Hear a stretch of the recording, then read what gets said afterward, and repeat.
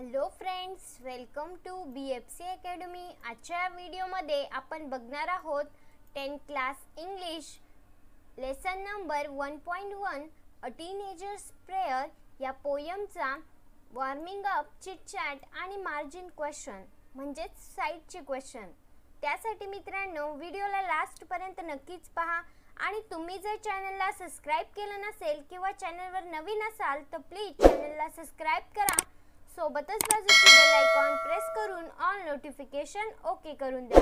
आणि या आधीची व्हिडिओ जर तुम्ही पाहिली नसतील तर वरती आय बटन शो होत असेल त्या आय बटनला क्लिक करून तुम्ही ती व्हिडिओ पाहू शकता।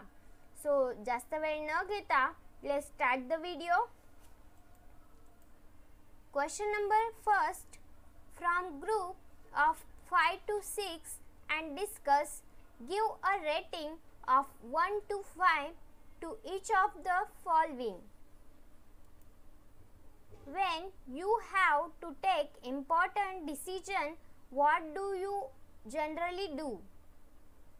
जेव्हा तुम्हाला महत्त्वाचे निर्णय घ्यावे लागतात तेव्हा तुम्ही सर्वसाधारणपणे काय करतात? इथे आपल्याला खाली काही सेंटेन्सेस दिले आहे, त्या सेंटेन्सेसला आपल्याला रेटिंग द्यायची आहे। म्हणजे आपल्याला एखादा महत्त्वाचा निर्णय घ्यायचा असेल तर या सेंटेन्सेस पैकी या सर्व गोष्टींपैकी आपण कोणती गोष्ट आधी करू त्यानुसार याला रेटिंग द्यायची आहे। सो फर्स्ट आहे ए, कन्सल्ट पॅरेंट आयडल्स। या सेंटेन्सला मी नंबर दिलाय 2। बी आहे कॉन्टॅक्ट फ्रेंड फॉर ॲडवाइस। या सेंटेन्सला नंबर दिलाय 4। सी आहे play to God for guidance. या सेंटेन्सला नंबर दिलाय मी 5। नेक्स्ट आहे D, think deeply in silence. या सेंटेन्सला नंबर दिलाय 1। E, ask your teacher for help. यासाठी नंबर दिलाय मी 3। नेक्स्ट आहे F, toss a coin to decide. या सेंटेन्स साठी मी नंबर दिलाय 6। तर मित्रांनो अशा प्रकारे या गोष्टींसाठी तुम्ही अशी रेटिंग देऊ शकता आणि क्वेश्चन नंबर 2 कंप्लीट करू शकता। पाहूया next question.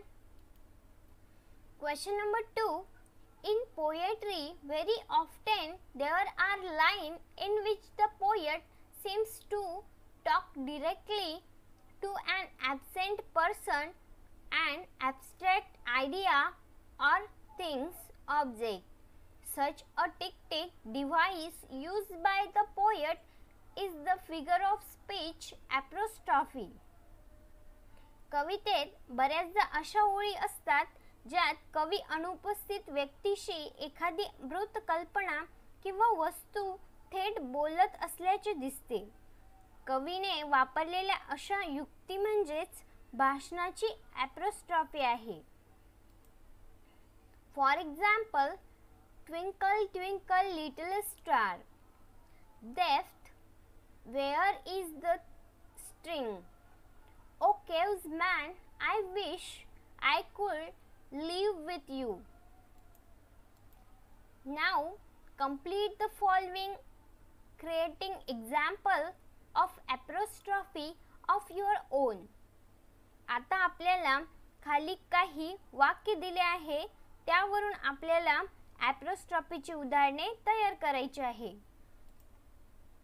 A, O life how strange R you waves. बी आहे dear God please help me climb in my difficult time. C, books you are my dear friends. D, exams I wish you are never there now. And the last E, oh you beautiful sky, send all your beauty to earth. अशा प्रकारे मित्रांनो question number 2 आपल्या इथे complete झाला आहे। पाहूया next question. आता आपण पाहणार आहोत मार्जिन क्वेश्चन म्हणजेच साइडचे क्वेश्चन। Question number 1.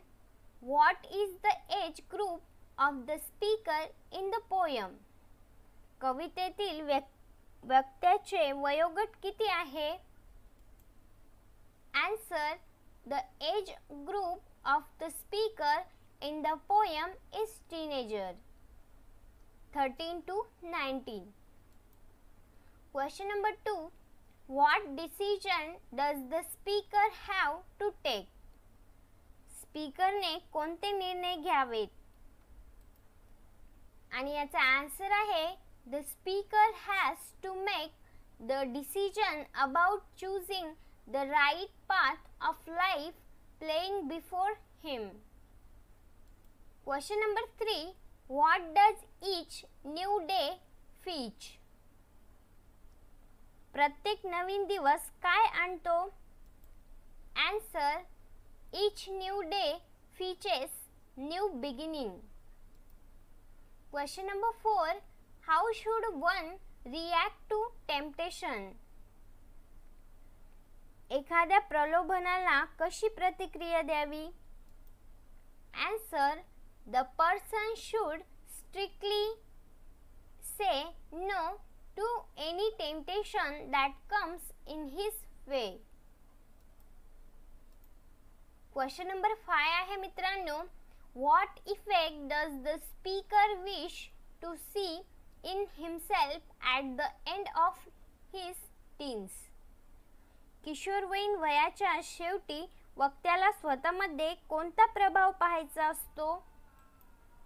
आणि याचा आन्सर आहे at the end of his teens the poet wishes to see his life lived at its best.